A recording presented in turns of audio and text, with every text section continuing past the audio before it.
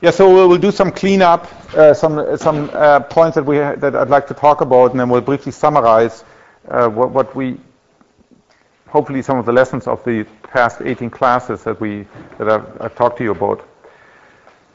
So one of the questions that I've thought about for a long, long time, and a couple of years ago, Francis Crick and I had some concrete suggestions, so we put these to paper and written 2 papers on this. Until the age probably of 30, I always thought, I strenuously denied, I remember having debates with some friends, the true existence of the unconscious in the Freudian sense, in the sense that there are large parts of my brain, of my mind, that are inaccessible to me and that sort of make me do things that I'm not aware of. You know, in the Freudian sense, in a sense, not sensory motor, not talking language, or not sort of low-level vision, but in the sense that, important decisions, why I have friends, why I choose certain friends, why I choose certain subjects, why I choose to behave in a certain way, not in different ways, that I just felt the notion was ridiculous, that there was something in my head that I didn't know of and that it was influencing my behavior. But as you get older, you learn and you realize that there's actually, to a very large extent, that's actually true, whether you like it or not, that to a large extent your behavior is determined by decision rules that are inaccessible to you. And so therefore the adage of Western philosophy, know thyself, and it's actually indeed very difficult to know thyself. And you can just strive to do that throughout your entire life. But there's a related question. If you think in terms of a computational architecture, you look at the computational architecture of the brain and the mind, and where do you situate consciousness? So at the input level you have your sensors, you have your retina and your cochlea, and then at the next stage you have sort of low-level visual routines or low-level sensory routines, that deal with face recognition, that deal with all the other letter word recognition, all the other things that we can do so effortlessly and so well. And then, so somewhere in the more central part, and then of course on the output side you have, at the lowest level you have your output effector that just, make you move. At the more complex, at the somewhat higher level, you have things that can execute entire sequences of behavior, or that can put a single behavior, that can trigger entire behavior, not just a single motor action, or that can trigger sort of entire sequence of behaviors, like, if you dance or climb or do anything like that. But then then the question is, where in this processing hierarchy do you situate consciousness? Now, certainly when I was naive, I thought about it in the following way, and I think most people do, that if you ask them, most people would assume that consciousness sort of is at the pinnacle of the processing pyramid, right? So if you have this processing pyramid where you start at the input, and then you go to high stages, and then you descend again to go to the output, that most people believe that, of course, what I'm conscious of is the most elaborate part elaborate in terms of information processing, is the most elaborate part of my brain. It's the highest level of brain that this is really where consciousness resides. That's where it must have access to the highest level of information processing. And I think that's wrong. And quite a number of people have developed elaborate theories based on, these are called intermediate level theories of consciousness. That the idea is that you do not have access, that consciousness does not have access to the outermost stages of processing. For example, in the retina, we talked about it many times, that what's in the retina is necessary for seeing, but it's not really, the character of retinal firing is really very different from the character of the way I see. But you also don't have access to your innermost parts of your mind. In fact, these theories, particularly a famous cognitive scientist called Jackendorf at Brandeis, he argues that what you think of your thoughts, that your thoughts are really unconscious, and what you're seeing, what you're conscious of, is a reflection is a mapping of your thoughts into sensory dimensions, into silent speech, or into imagery. So the claim is that that what you really are aware of is almost always sensory information that you're aware of. Either the sensory information that comes from the outside, or sensory information that comes from the inside, sort of when you close your eyes, or you daydream, or you're imagining things, or you're thinking, or you're reasoning. The claim is that what you're reasoning and what you're thinking is always in pictures. It's always in sensory quality. So it's either in pictures, or it's in silent speech, or maybe it's in tactile, although that's very rare. But it's not. But you don't really have access to the thoughts themselves, that they are hidden from direct conscious introspection. Yeah, so this is Ray Jackendorf? No. His first name. So, like, he's a cognitive scientist, and he has written a substantial book, which is quite well known in the cognitive science in the cognitive community, Consciousness in the Computational Mind, where he analyzes particular music and he analyzes high-level vision, not at the low level, but at the high level, but particular music and language, and where he argues that this is what we're really aware of. We are aware of a representation of the outer world. So we are aware of, representation of the visual world and of the tactile world and of the auditory world, certain aspects of the world. Of course, we're not, it's a point that Kant made, very emphatically in the Critique of Pure Reason. We're, of course, never conscious of the world itself, right? We don't have direct access to the world itself. We only have access to the world indirectly through our representations. So famously, he called this das Ding an sich. It's a very famous term in philosophy, the thing in itself, which is the one that das Ding. Das Ding jetzt means the thing, das Ding an sich. Ding an sich. Thing in itself. It means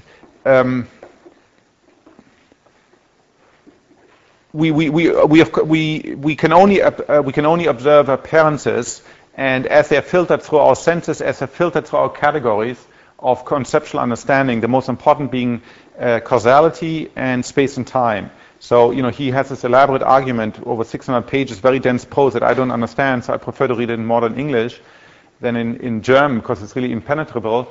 But that, where he does argue that we have these categories of representation, and the most important ones, like I said, causality and time and space, and everything. We have to situate everything in a particular point in time, and we have to situate everything in a particular point in space, and everything has to have a prior cause.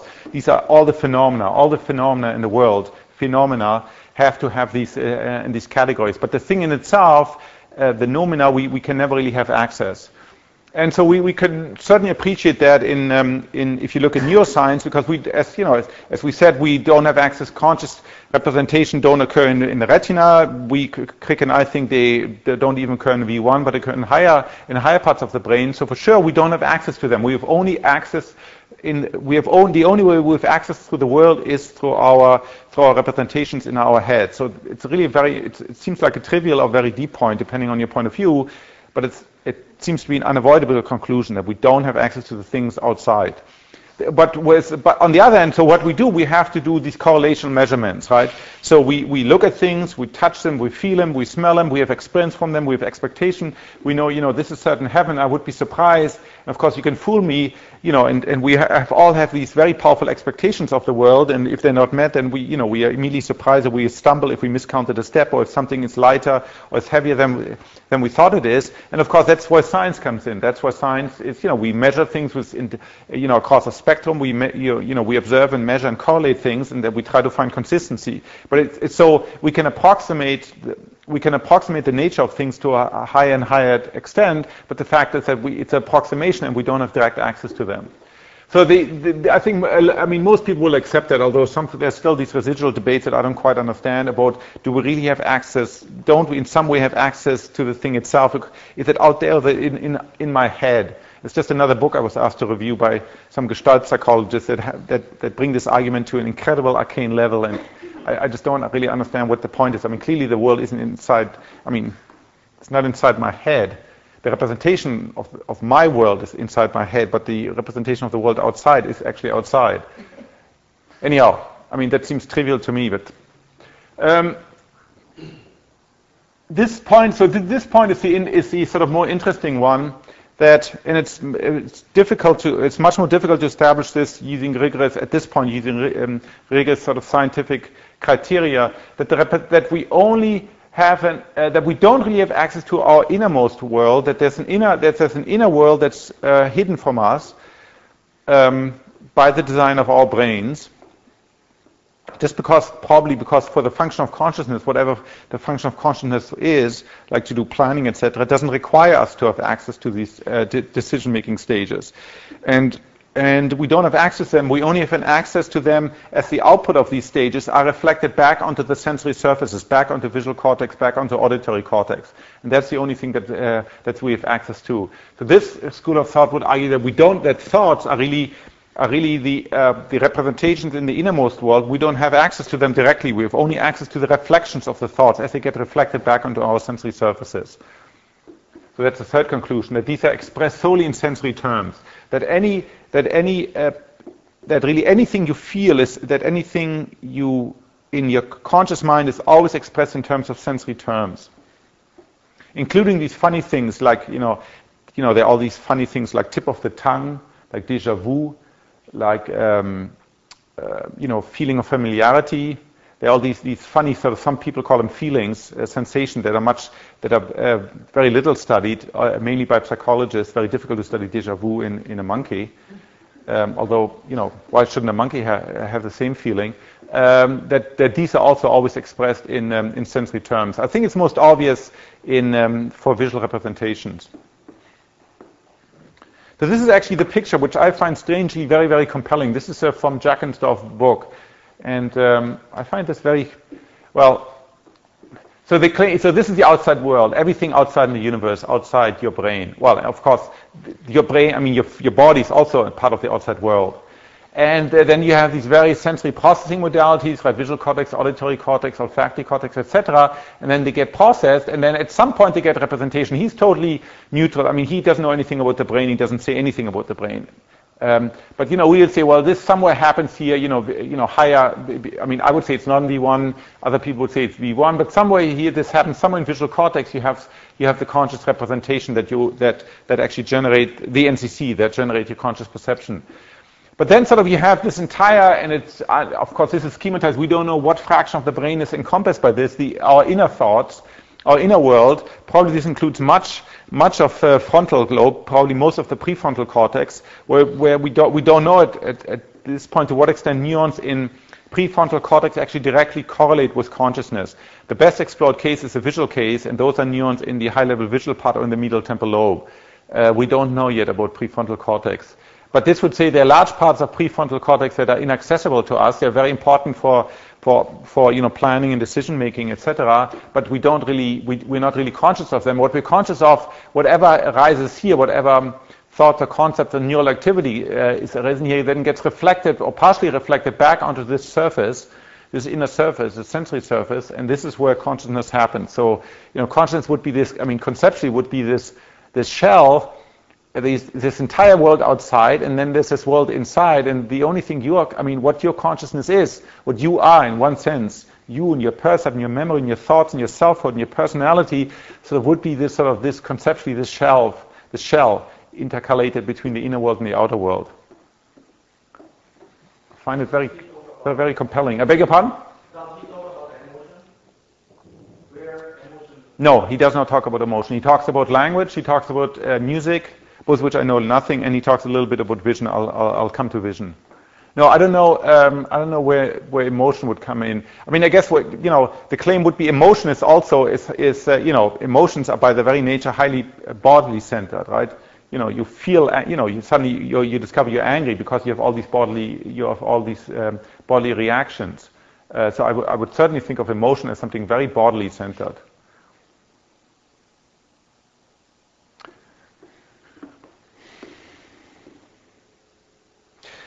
Now, like I said, some of it you can go back to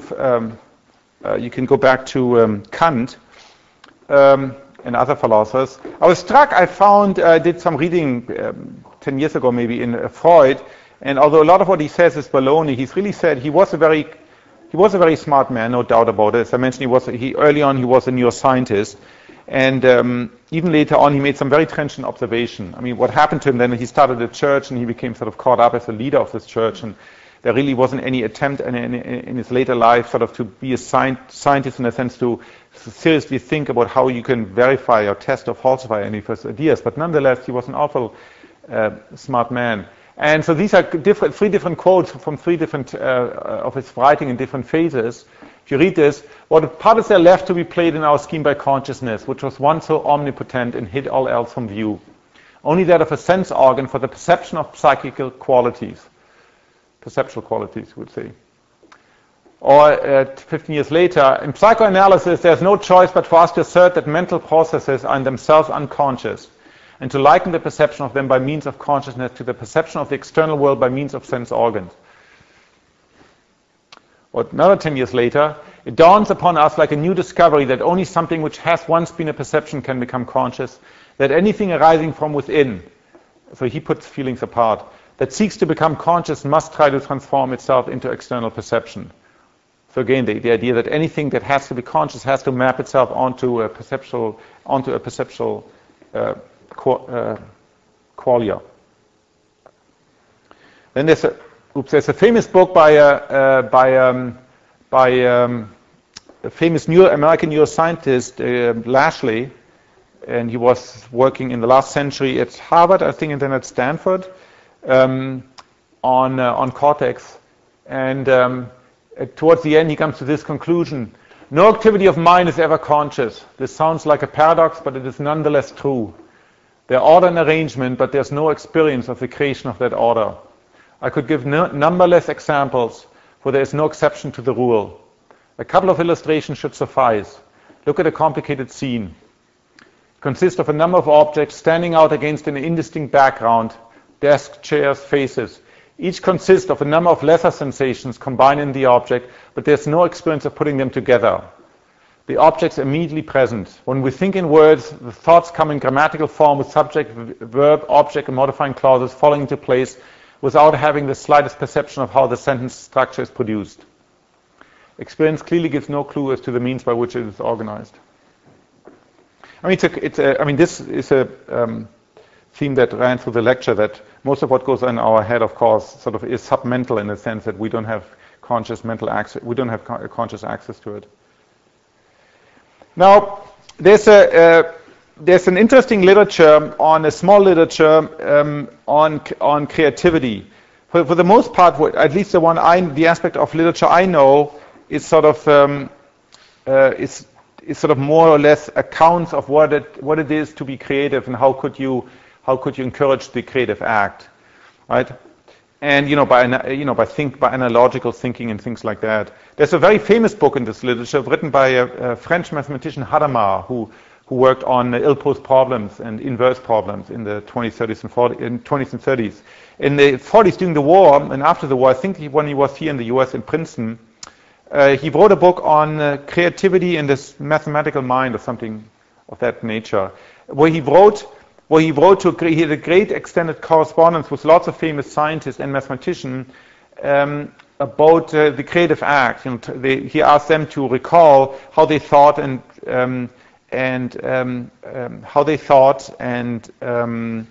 what they thought was the origin of their creativity and what would it take to be creative.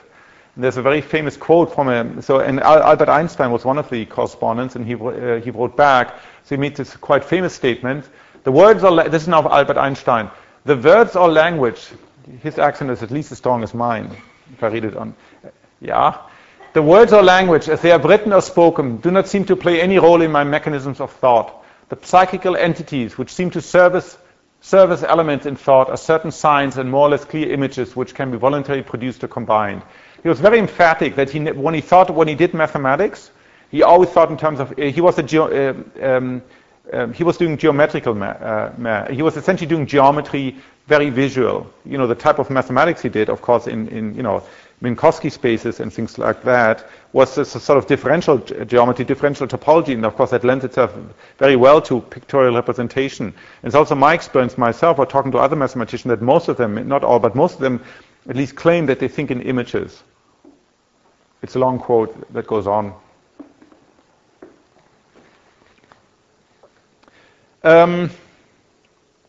So it's something that you can also introspect. To what extent, when you think, of anything, to what extent, and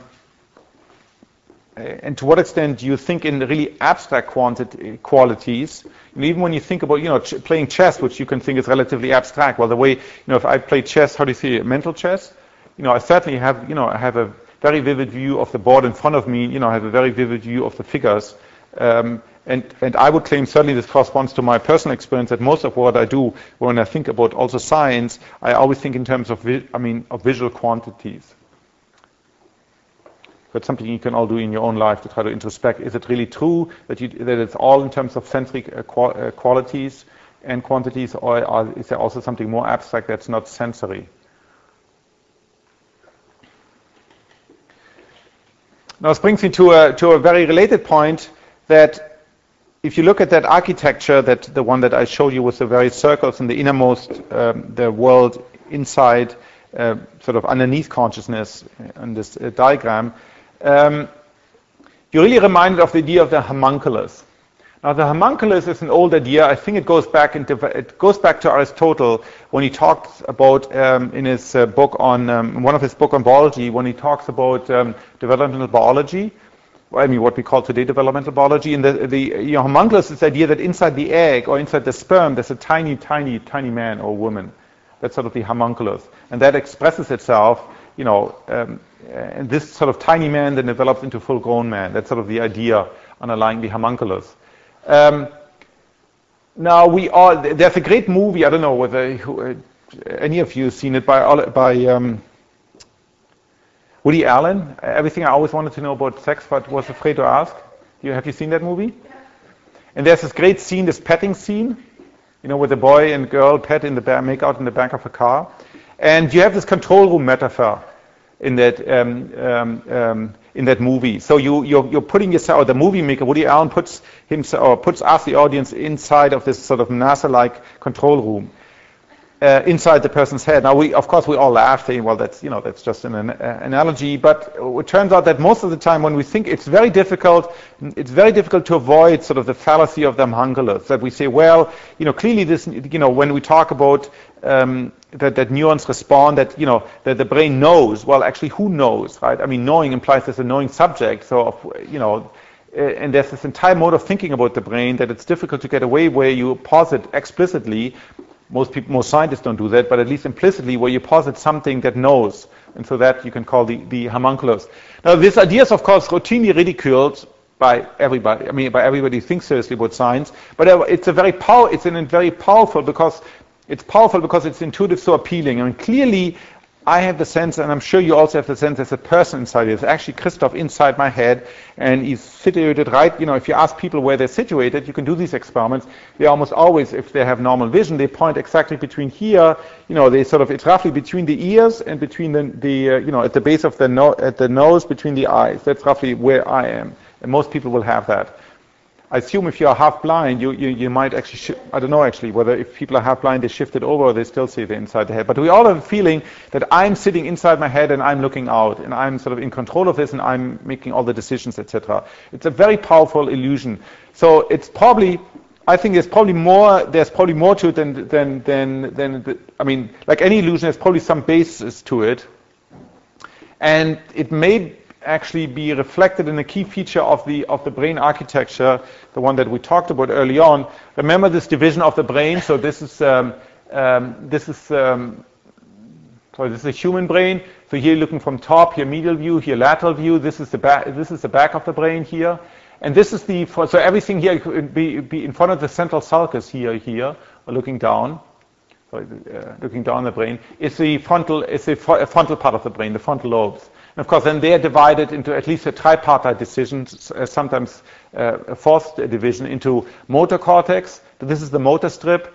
This has no layer 4 from here. If you inject current here, or if you put, for example, one of these magnetic pulses over your head, over the motor strip, sort of you get, twitching depending on, what part of so there's a motor map. There's another use of homunculus. It's a term that comes, in this case, from Penfield, the surgeon, because you can draw a homunculus onto here depending on, that different parts of this motor cortex represent different parts of the body, like, my face, my body, my fingers, etc. So that's a totally different usage. And this is motor cortex, this is premotor cortex, and this is a very large part of the brain. In us, it might be as large as 20% or some 25%. It's called the prefrontal lobe. So in some sense, you could argue, well, all the sensory processing that we talked about really takes place, with possible exception of olfaction, which is funny anyhow because it doesn't have a main projection through the thalamus.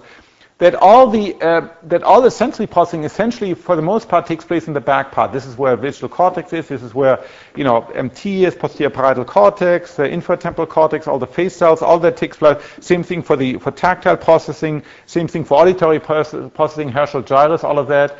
here, all of that takes place in the back part. And you could argue that essentially what's happening, you could think of in one way that this front part is looking at the back part. By looking at, I mean that it receives dominant driving input from, that you have a feed-forward connection. Remember, we talked about the different types of projection system, feed-forward and feed-backward, depending on so a feed-forward projection would originate in layer 2 or particularly layer 3 and then project into layer 4 of the next area. And you have similar rules for the feedback connections. And the feed-forward connection usually are the very powerful, the driving ones. If you look at, for example, a feed-forward connection from LGN into V1, from V1 into MT, they're very powerful. Activity in that feed-forward connection can almost always drive the postsynaptic neurons. So you can think of, well, what happens here, you have projections here, lots of very specific projections, right? It's not just random, they're very specific, that project from the back of the brain into the front of the brain. And in some sense, I think that you can view that favorably as there is sort of a homunculus, there is this front part of the brain that observes the rest of the world through its interaction with the back of the brain. In that sense, you may have a homunculus who lives somewhere in the confines of prefrontal cortex. Of course, prefrontal cortex is a huge area and one we're only now beginning to really explore at the detail level that we're exploring the back of the brain. It's looking at the posterior part of cortex. It's making decisions, this homunculus, or this set of modules, and it's feeding those to the motor stages, either directly through motor cortex or more indirectly through through premotor or prefrontal cortex. Now, one problem with the homunculus is that, of course, if it's a real homunculus, that's a problem of infinite regress, right? You see that in the Woody Allen film, because if there's really a man inside my head, then who's, watching the TV screens that make up my visual world, then who is, in the Gary Larson's cartoons like that, then who is the man inside the man's head, right? Because clearly you need somebody inside the man's head to, and of course that goes on ad infinitum. Now, of course, there's no infinite regress if you assume that this entity, this fictitious entity we just call homunculus, but it doesn't have the same property as I have. Clearly, if it has exactly the same property, then you have an infinite regress. But when you say, well, this property, for example, this entity is not conscious. The consciousness happens outside, or happens where the sensory information is being relayed, is being summarized and relayed to this prefrontal cortex, but it doesn't happen actually inside in the deeper parts of prefrontal cortex where you have all this additional processing. Then you don't get an infinite regress. For example, if you assume that it only has very limited memory, that you have a special module for working memory, etc., then you don't get an infinite and regress if you assume that homunculus only does certain things. So in this case, the homunculus, it would be an unconscious homunculus because, as I said, the unconsciousness happens sort of at the outside, and what this homunculus does, homunculus is just a convenient fiction that, it's a set of modules that is involved in planning and decision making, in initiating decisions, and you don't have conscious access to them. And so that's why it would explain why you have, for example, why many things in your own life you don't have access to them. You only have access to the output of these decisions because they are the ones that are made conscious. But since you don't have access to the inner parts of the homunculus itself, you don't really know why you make these decisions. Although you can take a plausible guess at it. How do you deal with the transition stage from sensory to the motor stage, like Yeah, okay, this of course this is a very crude division when I said back and front of the brain. So front of the brain is a huge area, right? The total frontal lobes is, I don't know, like 40% or something of the brain. So it's not going to be, that everything here is sort of, that you have this very clean division. It's going to be even parts, we know, for example, there are parts of the frontal lobe, like frontal eye fields that you can think of almost like they're very closely connected to, let's say, area MT. And so so what we really need, and it's only happening right now, people like Carmichael, etc., they're now doing a detailed subdivision of prefrontal cortex because you really want to make this much finer. So maybe you could argue maybe parts of prefrontal cortex, maybe parts of the brain around the posterior, the interparietal sulcus, maybe they're more closely related to prefrontal cortex. So it has to be made much more precise. This throws some new light on certain old problems. As I mentioned, creativity, if you read this literature, most of the literature comes to the conclusion that the creative act by itself is largely unconscious, that what happens in creativity, you generate an enormous amount of, when you're thinking about any problem, a scientific problem, mathematical problem, an artistic problem, or, a problem in your life or whatever, what happens, your brain throws up an enormous amount of solution unconsciously, and then you have some sort of entity that selects that, so there are all sorts of things that are being generated constantly by your brain unconsciously, different possibilities, different solutions. And although you can also try to trigger that consciously by sort of, learning how to make analogies, right? Very often that's what the creative act is, right? You have one situation and then you have a different situation and you somehow manage to make an analogy between this, and so you can see the insight here now applies to over here. So that's something you can do consciously. But for the most part, it's an unconscious activity where your brain generates an enormous amount of different solutions, and then you have some entity in your brain that sub-selects them and comes up with, oh, this is really the interesting one. And that's the one that sort of suddenly, quote, pops into your head and say, oh, I've got an idea, that's it. That's the idea that's then finally made conscious. And there's all this literature on, how to, the best way, as far as I can tell from reading this, how to, particularly Hadamard is really very insightful. Poincaré also has written on this, the famous mathematician, the one who formulated the 23 problems in mathematics in 1900 in Paris. The best way to induce creativity is to work very hard on a particular problem, your PhD, for example, or anything, a problem that's at the heart of your PhD thesis, work very hard and then go away and do climbing or, recreation or whatever, do something very different. Because very often what happens, then you do, there are a few very famous examples. Poincaré, for example, has this famous example where he looks at the problem of Fuchsian equations, and which he worked for many, many days and he couldn't solve it. And then he goes on vacation in the south of France, and as he's about to enter a tram, he has this very detailed description, as he is about to enter the step on the tram, he has this crucial insight. Just, he says, totally out of the blue. And that's very often what people describe, that they engage in something very active, they can't find a solution, then they sleep or they do something very else, and then suddenly, sort of unbidden, it comes into their mind.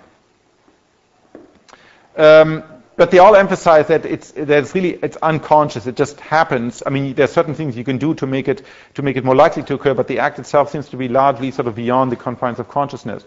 So again, this, if you assume that you have all this part of the brain, this unconscious homunculus, that would sort of be part of that. Of course, it still doesn't say anything about the neural correlates. How is this actually implemented using neurons? There's also, of course, a problem that we didn't really talk about, but it's quite well known. Problem of free will and of authorship, now it's called. Right, the fact that I have the perception that nobody.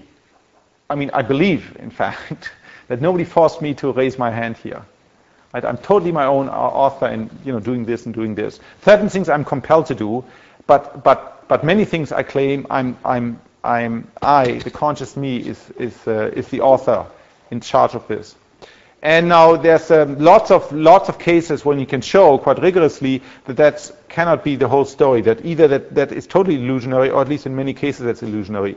The most famous one are by Ben Libet, where he had people sit down and look at a clock. Goes around with a pointer, goes relatively quickly, and then they were supposed to raise their finger or raise their hand whenever they felt like it. So they were under no compunction to do it any time soon. You sit there, whenever you feel like it, you do this. And then people were asked to judge when they first felt, where was the pointer on the clock, when they first felt the urge to move. Okay, when they first had the inkling that, okay, now I've made this decision to lift. And then he looked at evoked potentials. He did this many times, and he took brain potentials, e.g., externally evoked potentials. And what you see developing over frontal lobe, if you have electrodes here, you see there's a signal that builds up. It's called it was first discovered by Germans. So it's called the Bereitschaftspotential, or in English, readiness potential. And you see it builds up. The remarkable thing, it builds up first on both sides and then contralateral. So if you move this hand, it builds up at some point on the other side. It's contralateral projection. But the important thing, it builds up up to 600 milliseconds before you felt first the urge to move, according to your own judgment on the dial. And it was quite controversial, but in the meantime, I think it's well accepted. People did all sorts of control experiments. It was controversial how accurate are people are judging. But the basic story stands, even today, 30 years afterwards, that in this freely initiated act, right, where you're not triggered by anything, you self-initiate it, which of course, most things in life aren't like that. But in this case, the perception of initiation, the perception of authorship comes up, let's say, half a second after there's a signal in your brain already that tells me you're going to move your hand. Okay? So clearly in this case, something in your brain decided 500 milliseconds before you were informed about it, the conscious you were informed about it, that you're going to move your hand. Okay? Now, in a sense, as scientists, we have to expect this. And this, of course, goes back to Kant, who says we have to think in terms of causality. Right? If you think really, what does it mean to have an act that is truly that's truly free, which means there are no physical preceding causes for it, right? That's really what it means to be truly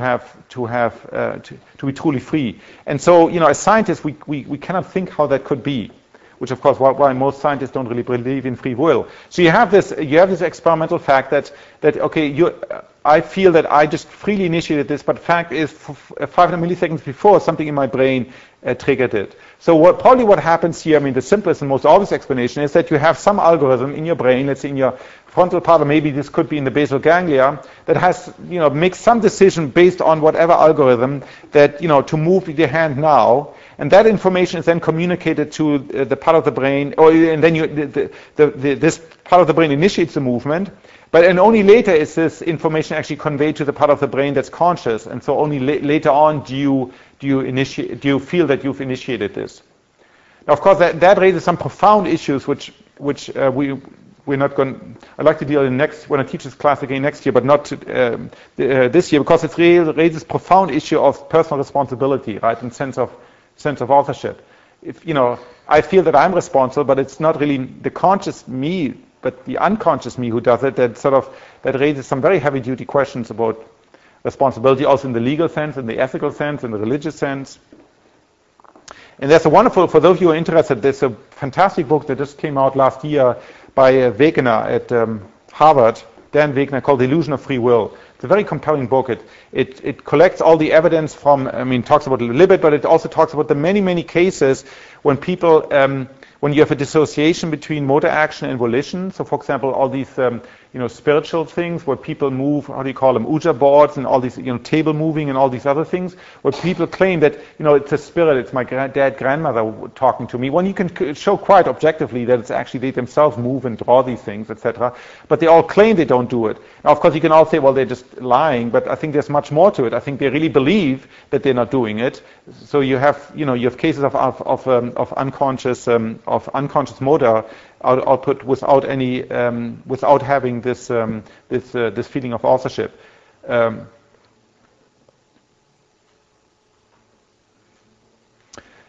I think what this sort of research, once it has come to its conclusion, could really lead to a redefinement what it means to be a person. We've grown up by we. I not only mean me and you, but also sort of here in the world over the last several thousand years, we've grown up with the one picture of man and women that we've sort of grown accustomed and cherished to, and that's present in at the basis of most of our religion and the basis of most of our legal system.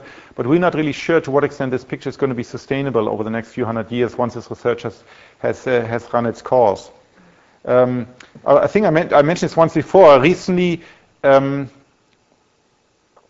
heard about this next fighter plane they're building at the Skunks work at McDonnell Douglas, and they already now the advanced fighter planes, when you do close combat support, when you're flying sort of at close to Mach 1, just 100 feet above the ground, there's no way does a human the pilot have enough time to react. So it's all machine done. So you have this joystick, and they're giving the pilot the illusion of control. And they think it's important. I actually like to find out why they think it's important. But what I heard is that they think the designers of the airplane think it's important to give the pilot this illusion of control, actually not actually giving him control, not all the time. When you're flying high up, that's one different thing. But at this close quarters, you don't want to give the person the control. So at least in this case, there seems to be a functional reason that that makes it valid for the person to believe that he's in control, although he's objectively not in control. So the question is, does that have any implication for similar process in our head? Might there also be advantages, and this is what Wegener argues, that to have this illusion of control and free will, because it'll enable me to go out in the world and do things because I believe they're doable, but in fact it might be an illusion, at least in a certain number of cases.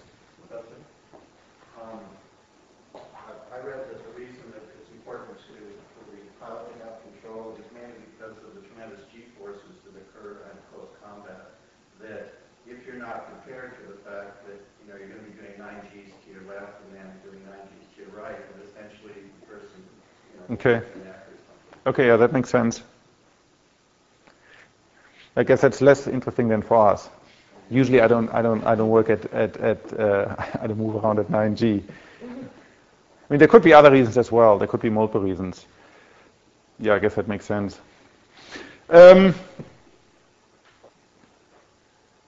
Now, how could any of this be tested how could any of this be tested a little bit more concretely? I mean, most of what I talked to you about sort of is based on introspection. And introspection, I think, is a good source of inspiration for experiments, but of course it's no substitute for doing reductionist science because, of all the illusions that we know we suffer from. So you can think of what are visual thoughts? What are thoughts in the visual domain? Now, one hypothesis is, this goes back to a famous theoretician in vision called David Marr, who worked at MIT and died in 1981, that sort of thoughts in the visual domain would be, well, one set of thoughts in the visual domain would be manipulations that involve the three-dimensional nature of objects. So there's, for example, some famous experiments done at Stanford by what's this guy? Where you're supposed to take two different objects. These are three-dimensional objects, and you have to say whether they're the same or not.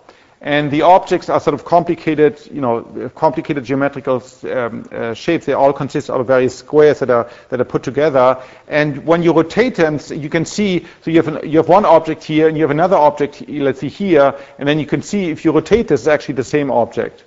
Or it might be the mirror image, or it might be a different object. You have to say, is it the same object or not, depending on, is it the same object or not? And here people clearly found that reaction time correlates very strongly with the angle of rotation. So in other words, if you take two objects that are the same, but you have, in order to map one onto the other, you have to transform them through a solid angle. Then you can plot a very nice relationship, linear relationship more or less, between the angle that the angle that between the two objects and the reaction time. In other words, if they're almost similar, you only have to transform them by 20 degrees. The reaction time is much faster than if they're let's say 180 degrees apart, and you have to rotate them through a 180 degrees angle. So this gives rise to the thought, well, actually what you're doing this three-dimensional transformation in your head. Trouble is that there's almost no evidence for such neurons. All the evidence we have are for neurons that represent things in a very view-dependent way. And so while you could argue, okay, the human does use a three-dimensional representation, the question is whether it's actually explicit, whether that representation is actually there explicit, whether you're actually doing it in a conscious way, or whether you're using two-dimensional neurons, or neurons that only encode the two-dimensional view, or the view and the two-dimensional view, and not use a three-dimensional view. And this is a question that can be tested. So, for example, here people have looked for. This is phase cells. We talked about them before in one of the classes. This is a guy called Dave Parrott in Scotland, St. Andrews. And he's found many cells, and other people also, many cells. So this is in part of the superior temporal sulcus, close to the infratemporal cortex, in the ventral vision for perception pathway. And here you have a typical cell. This is a person. You rotate the person at different degrees, or a model of a person. And you can see this cell, this is 50 hertz. This cell optimally responds to this particular person viewed this sort of sideways. Here you have another cell. This cell responds, for the left profile or the right profile. You find this very often. In fact, very often these are 180 degrees apart from each other. I think I showed one or two of these cells before. So the majority, so here in one study, this is just typical, 144 out of 150 cells, so like 94% of the cells or so were of this ilk. In other words, they represented the object, but they represented it in a very view-dependent way. In a very view-dependent way, so they only recognize it from one angle or from a different angle. Now this to a certain extent reflects the character of our seeing, because when we see something, we don't have sort of a CAD/CAM, like a computer design model, three-dimensional model in our head that we can sort of immediately visualize it from all different angles. When I look at somebody, I see this person from one particular view, from one particular angle. However, he does note in his paper, it's sort of a little aside, he has this one figure where it's very rare, in this case only 6 out of 150 cells, that there are a small number of cells that do actually form a view independent. So this cell responds selectively to this phase. It doesn't respond to a bunch of other phases. Roughly always at 40 hertz, 35, 40 hertz, pretty much independent of the view. And then remember we talked about paperclip cells. So this is by Logotitis. So here you find something similar. So these are cells where the monkey was trained over many months to recognize one paperclip. So you take a bent paperclip and the monkey views it from different angles, and it has to distinguish it from 50 other bent paperclips that to you and me look virtually identical. It's a very difficult task. They use paperclips because they want to make sure it's something that the monkey isn't at all familiar with. And we can also do it, but it also requires us training. So then what surprised people at the time that you would find these highly, highly specific cells. So here you have a cell that responds to just one paperclip, either this angle or the angle 180 degrees from it. So again, you can see this very often. You will get these these things that are 180 degrees apart. Here it shows you 60 other paperclips. So here the best response can be like 60 hertz of 50 hertz in this case. Here these are other paperclips. The best distractor paperclip fires only at 5. The cell will only fire at 5 hertz. So it clearly vastly prefers this paperclip. Or here's another one. Now here they recorded from 700 cells. And 750 of these cells or 740 of these cells were always of this view, that if the cell was selected, it was almost always selective to one particular view. And that again corresponds to what the experience is, of course, of the monkey looking at a particular paperclip, since you don't see the paperclip instantaneous in all 3 dimensions. Here's another cell. However, Gesundheit, 8 out of 773 cells were of this ilk. So again, a very small minority in this part of the brain were of this ilk, where they responded, this is a behavior. This is where the cell fired roughly at 40 hertz to this particular paperclip, independent of its angle. And this is a response to other very similar looking paperclips that to you and me would look the same, but the monkey can discriminate them. So even the best distractor, the cell only fires at 10 hertz, while here, it always fires between 30 and 40 hertz. So the claim is that the vast majority of cells that you see that encode visual objects in 3D encode them as seen from one particular angle or another angle. And for the most part, I would suspect those are a subset of these neurons are going to be the ones that generate the conscious perception. However, there are also these cells here, a very small set of cells here and in the previous study that seem to encode neurons in a view invariant way.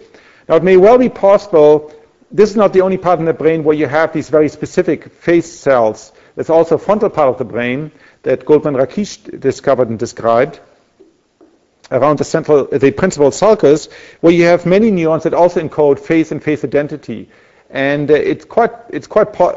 people just don't know. One possibility is that there you have many more of these neurons that encode the stimulus in a view independent manner. And the question is, so this is something you can then test, is it true that all those neurons that the neurons that encode the object in a view independent way, that those are never the neurons that give rise to consciousness, because they would sort of be the correlates of visual thoughts, on the argument that this view independent way corresponds sort of to something that might be important in visual transformations that the brain can do effortlessly, but it does not correspond to the character actually of seeing. When you're seeing something, when you're thinking about something, you're always seeing it or visualizing it from a particular angle. You can then rotate it in your head, but you always view it, that takes time and effort, you always view it from a particular angle. And therefore here the prediction would be that these neurons and wherever else these neurons are formed that are view independent, that they do not that their activity does not by itself give rise to conscious sensation because they don't form part of the NCC. Okay, let me summarize. Let me try to summarize what we... Are there questions? Do you have any questions about anything we talked about today? No? It can't all be perfectly clear. Come on. Well, I have a kind of a question, I guess. In the class I'm taking, where you learn to draw the head, you study the head from multiple different angles always. But the point of it is to be able to build the idea of it in your head so you can recreate it at any angle you want later on without it in front of you. So is it like being trained like a monkey was? Like Yeah, yes. Yes. So you think that you can't see it through, you can't turn it in your head? No, the claim is so this is exactly what the monkey did the following experiment. I don't have a paperclip, but if they showed it only, here's a paperclip. So. But they didn't have the monkey bend the paperclip. No. The monkey was given this, but first the monkey was only shown it from this angle, only this angle, and then they asked, well, how? Okay, it can recognize this now very well. You train it for a week, and it can detect this and distinguish it from similar-looking paperclips. But then you ask it, how well can I generalize? So now if I show it this, or I show it this, or show it this, so you can show there's a sharp drop-off as you change the angle. Its performance becomes dramatically worse. So now what you have to do, you have to train it. You show this, you show this, you show this, you show this. And then the monkey gets this performance where essentially you can now recognize it from any angle. That takes time. That's exactly what you're going through. But not just recognition. It should be able to, when there is no face or head in front of you, you should be able to see the head and turn it in your head and put it on paper again. Yes. Whatever angle you want. Yes, and clearly you can do that. So the question is, and I don't know right now how to do that at a psychophysical level. I only knew how to do it at the neuron level.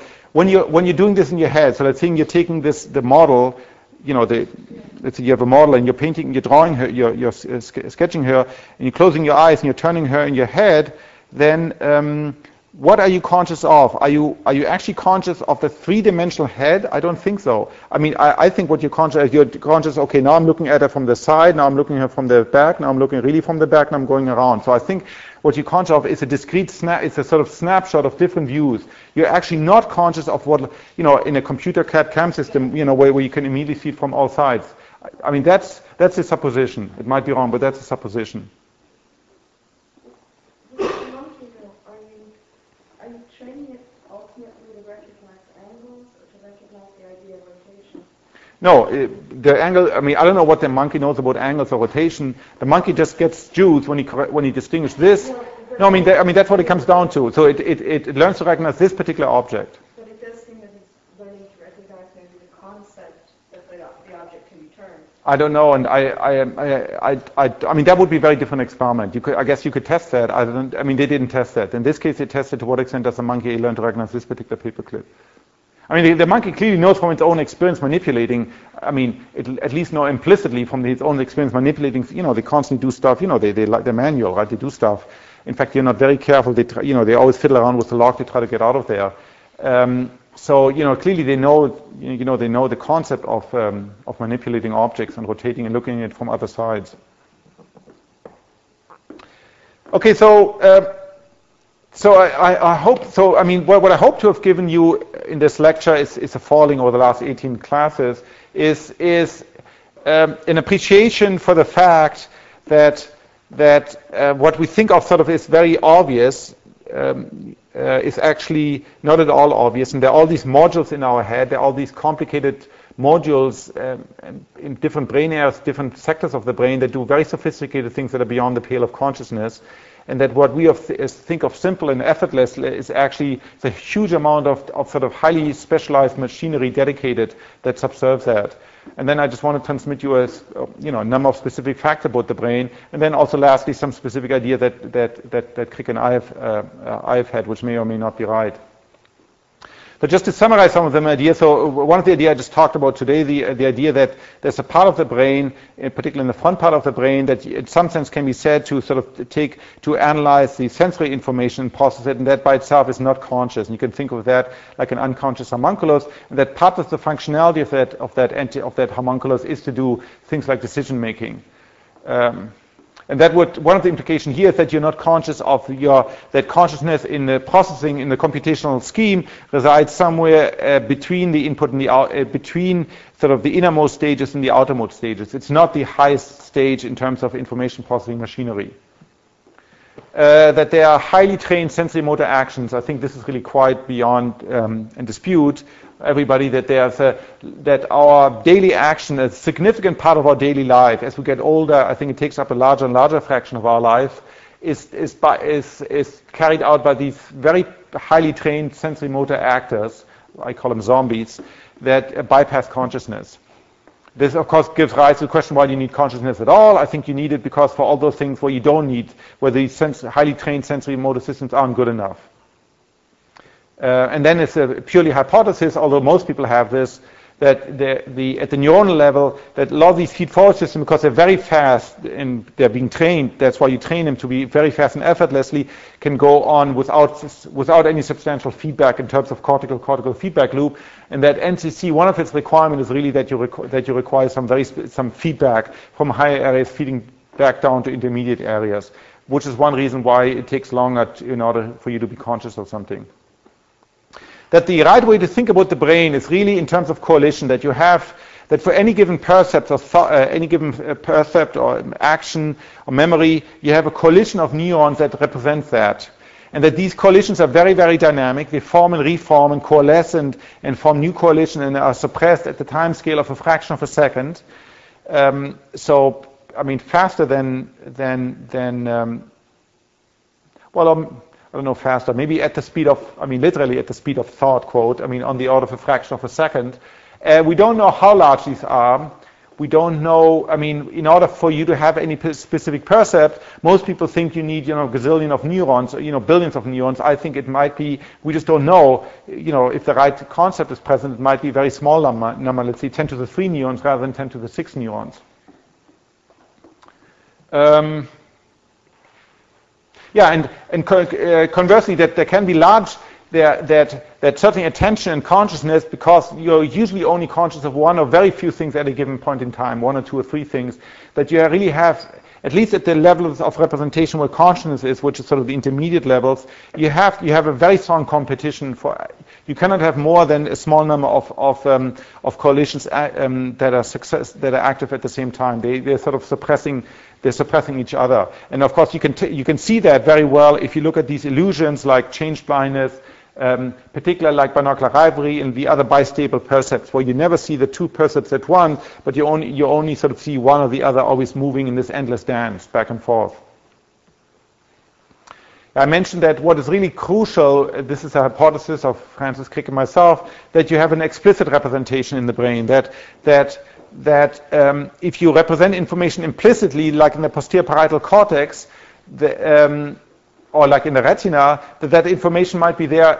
Everything I see about the world, everything I know about the world everything I see about the world is present already in the photoreceptors, right? There's no new visual information that's being added. There's maybe a priori information in my brain, but there's no new information that's being added. But it's all spread out in a very implicit way, right? You're going to have, if you have this idea of depth of computation, logical depth of computation, if you need an algorithm to read out my photoreceptor in order to say whether there's a face present, that algorithm has to do many more computations than if you sit in infratemporal cortex, where one of the monkey cells is, that one cell, or maybe 10 of its bodies by itself can tell you whether or not a face is present. So that's an explicit representation.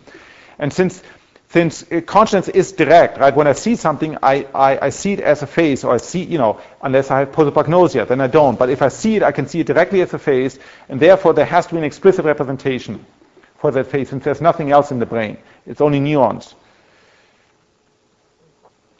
Yeah, I briefly mentioned this, that probably in this processing, in the hierarchy, as you have this input, this net wave, I call it, that moves from the retina through the LGN into V1, into V2 and IT, and then sort of in terms of what happens consciousness, I think you have to have close this loop, you have to have this feedback, And that's where the higher stages probably acts, this feedback first connects with the higher stages, and you're first conscious of things at the higher level. Things like, for example, faces, or things like a gist. Right, I mentioned you're very, very, as far as we can tell, you only need 30 or 50 milliseconds exposure time, and then you can mask an image, but you already have access to gist. In other words, to the high-level description of the high-level conscious description of the object, of the scene you're seeing. That one has to really, it's critical, and it's going to be much more sophisticated in the fullness of time. It's going to be like chemistry, where you have ionic bonds and covalent bonds and van der Waals bonds. You just don't, it's not just two atoms stick together, right? There are very different ways they can stick together. And so likewise in the brain, we have to think of very different types of connection. At the very, very least, we have to think of driving connection and modulatory connections. The driving connection, like the feed-forward connection from V1 into V2 into V4, etc. And then connection that sort of like feedback that modulate that.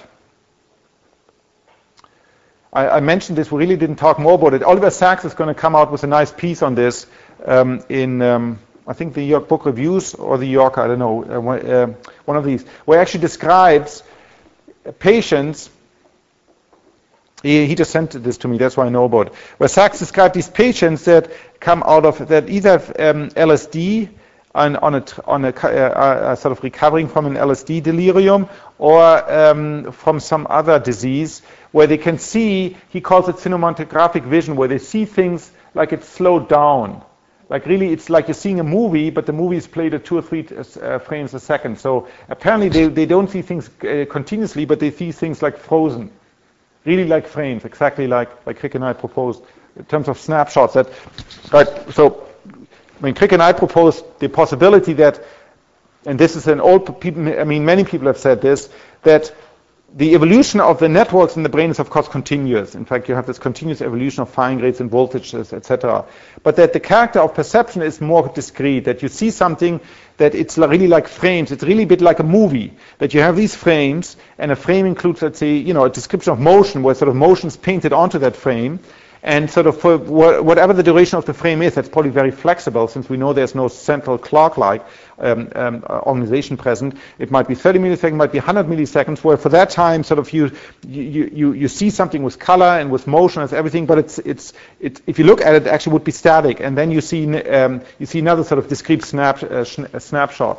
And Oliver Sacks describes this patient where that might actually be the case, where it's slowed down so much that you can directly visualize it. I'm almost done. Then we talked about attention and binding. The remarkable fact, the commonplace but nonetheless remarkable fact that of all the things that come into my sensorium, I'm only conscious of a very small subset of them. I'm only conscious of the things I tend to. I showed you all sorts of visual illusions, right? The gorilla in our midst and all sorts of other ones, change blindness, etc., where large things can happen, where things can take many seconds to cross the screen, but you just don't see them. The obvious reason, one obvious reason is, of course, in order to enable me to perform things in real time, I have to sub-select all the information that I can deal with. There might be other reasons relating to learning. That there of these attentional selection strategies, there are probably at least 2 broad ones. One is bottom-up. So in other words, one is inherent in the input itself. If somebody jumps up and down, he's for sure going to get my attention. If something is very red among green background, etc., etc. So that's bottom-up saliency. But of course, I also have a second mechanism, albeit a slower one, that selects things based on a template. I'm looking for somebody. I'm looking for something. I'm searching for something particular, and I can tune my processing areas to look for something special, like something moving to the right or something red.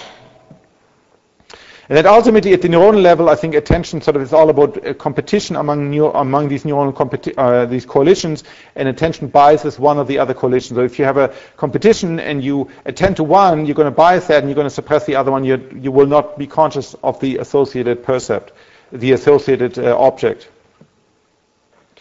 And then I mentioned this a number of times. Right now, the evidence is still sort of is up in the air that there are different types. What we do know in the brain, that the different types of firing, so there's sort of firing where you just have a random process, a Poisson process, then sometimes you get firing that's sort of of an oscillatory nature at different frequencies like 6 hertz or 40 hertz, And people right now don't really know what to make of it. I just talked with somebody a couple of days ago, and he said, yeah, sure, in his part of the brain, there are lots of cells that have a theta rhythm at 6 hertz. He has no idea why they do it, but they do it.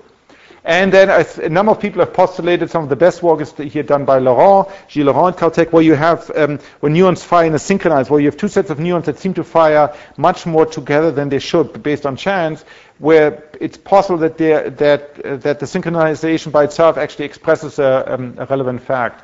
This might be one way how the brain can bias signals, by enabling them to fire together, because then they pack a more powerful punch. If neurons are synchronized, they are more effective at evoking a response in the next stage. Now, one last thing we haven't really dealt with, which is it's difficult at this stage of the game, of the scientific game, to deal with cohesively, but it's a problem of meaning. It's another one of these deep problems. That I mentioned this at the very first in the class. That of course, different from a computer system. Different from symbols on a computer, let's say an on and off state on a transistor gate, symbols in my head have meaning. They're profoundly meaningful. You know, even as simple as the color blue has an entire rush of meaning, right? The blue, you know, I came back from Zion National Park the weekend, and I drove by in Las Vegas, and they have this what's called Blue Man Group, right? You know, blue, the ocean, blue, I mean, all sorts of things, Van Gogh blue, I mean, there are all sorts, there's an entire rush for even simple things as color. They have association. Of course, you know, a face or picture or scene have a vast web of associations. These are grounded in our experience. They're not arbitrary. So again, very different from a computer. They're highly structured, they're not arbitrary, they're grounded in our experience. There are various sources of these meaning. One is innate. I suspect that the simplest meanings are innate. You know, when you're born already, we know even in an infant that's 2 hours old, the infant will already sort of smile at the T-scheme. You know, the infant will already smile at something that looks like a human face. We know that empirically. So there you can argue, you know, it's extremely unlikely to learn that over those 2 hours. It's probably innate. Likewise, you know, looking for the in the mother's breast is, you know, and you know, suckling or pain. I suspect those are all sort of innate, but then of course they get refined.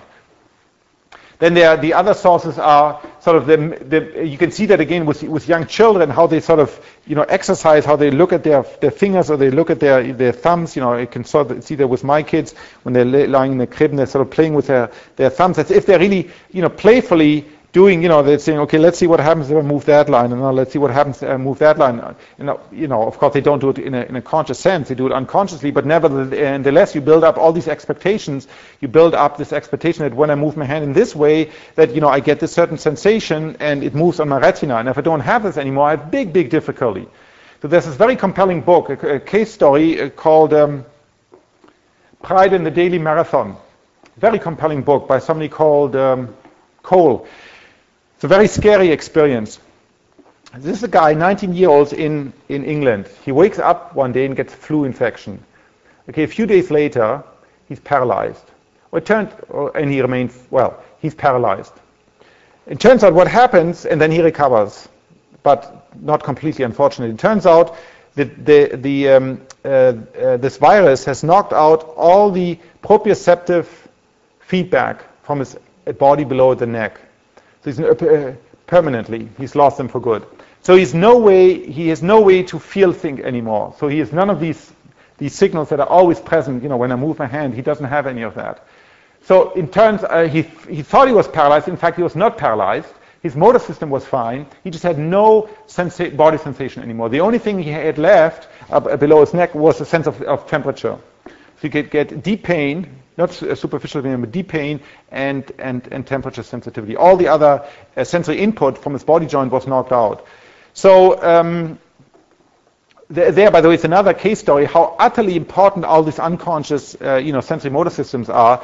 So, because for the next half year he was literally a heap of bones and muscles. Well, he had a huge reactive depression, as you can imagine. 19-year-old guy. His life has changed for good for the rest of his life. But then eventually he recovered, he pulled out, I think he even married, and he learned incredibly painfully with sort of superhuman's endurance, he learned to control all of his muscle willfully by looking at them. Because, for me, I just, we don't think about it, you just reach out and do this, right, just without thought. Well, he couldn't do that anymore because he had no feedback anymore. So he had to look at that and painfully sort of learn which muscle to move. Of course, at first he got everything wrong, and still, people come up to him and hit him on the back, he falls over flat, right? Because he's the only way he can walk is by looking at his body. And compelling book. Of course, we also learn by taking information across modalities, right? By confirming things, I can smell things, I can hear things, I can touch things, I can see things. Well, how do they look? And then I have some expectation, I can pick them up, and I can see are my expectations met. And of course, we also, for us, this is terribly important. Another sort of meaning is abstract semantic associations, right? I know pi 3.1415927, etc. I know, Brutus gave the last, stab to kill the mortal blow to Julius Caesar, etc. Now the question is, meanings are incredibly important for us. A, the question is, why do we need this meaning? And B, how is it implemented neuronally? Because, this has to be explained. Of course, it has to be somewhere in the synaptic connection. It has to be in the connections that sort of, if you have a bunch of neurons, let's say those Clinton neurons. Remember I showed you the neurons that Gabriel Kramer recorded in a human patient that responds to highly selective to Clinton. Well, it's in its bodies codes for I don't know what it codes for. Maybe for the presidency, maybe for Bill Clinton, maybe for the White House. Who knows? But all those associations with Clinton, they have to they have to be associated with that coalition of neurons that represents Clinton. So some of it, of course, is not even conscious, right? You have this rush of association, but then you actually have to think about it. Wait, what does this remind you of? And only then does it pop into your mind. So all these associations are probably not directly part of the NCC because you're not directly conscious of them, because you couldn't be conscious of all those things at the same time, but they have to be very close to the NCC because you do have this feeling, this rich feeling that you have all this meaning is just there below the surface. So in fact, you could argue that one function of consciousness, of qualia, is to summarize you have this vast amount of information, right? So about numbers and about, anything. You have this vast amount of information, but you don't have it read, you cannot possibly have all of that accessible at the same time because of the well-known limitations, that you get in attention. That's why you need attention. And so therefore, this qualia might be a convenient way to summarize all of that. So instead of having all this association, you have the qualia for it. So this is the last slide of the course. And this, unfortunately, I don't have an answer to, and it's really too bad because that's the most central question. But I promised you I didn't have an answer to that, so I think I was being very honest. All right, so why does it feel like anything? Why does it feel like anything? I think I know why it's private, because it's my representation in my head, which are slightly different from the representations you had. You can sort of understand why red is different from blue. They have different wavelengths, they have different properties, they have different association. But what's really sort of at this point impossible to understand, which is why Chalmers calls it the hard problem, is why does it feel like anything? And there's a wonderful quote, one of the best modern books of philosophy, although it doesn't really, I'm not sure how much it teaches you, but it's very heroic to read, is the one that he wrote in the prisoner of war camp, while it was on the Western frontier fighting Russia, and then in the prisoner of war camp, Ludwig Wittgenstein, the young Ludwig Wittgenstein, the heroic one, when he gave up all of his riches, etc., Tractatus Logico-Philosophicus. He wrote this when he was like 26, and he, it has a numbering system. It starts 1, the world is everything that is the case. And then he has one of his wonderful sentences in there, nicht wie die Welt ist das Mystische, sondern dass sie ist, which means something like not how the world is mystical, that's sort of scientific, but why the world is. And the same thing with consciousness. So we can understand that how is the world perceived differently, that has to do with neurons and the relationship, etc. But that you can perceive anything at all, that's really the mystery right now. And I don't have a solution. I really don't know anybody else who has a solution right now. Like I said, some people respond to this by saying, well, it's just an illusion, it doesn't actually exist. Maybe they're true, but it's so compelling that I want more than just a philosophical assertion. So I leave you with the thought, not how the world is mystical, than that the world is. And I hope some of you will go out and do neuroscience and help solve us this problem that's bugged us at least since 2,500 years. At least. Okay. Thank you very much. I hope you liked it.